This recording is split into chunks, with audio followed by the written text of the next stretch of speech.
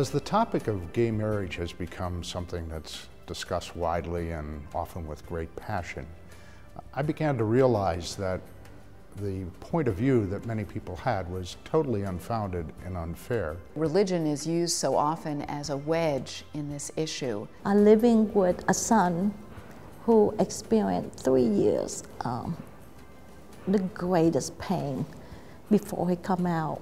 The fact that I don't have the right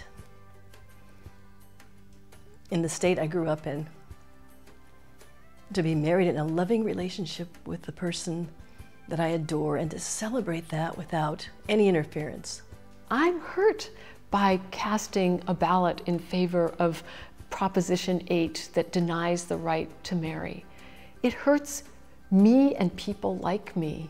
It makes me sad that my children have to know that our society is not a free society and that we are legally discriminating against people that they love. As a minority, they must have the same rights as everybody else. The right is to have a piece of paper that entitles you to be recognized as a married couple.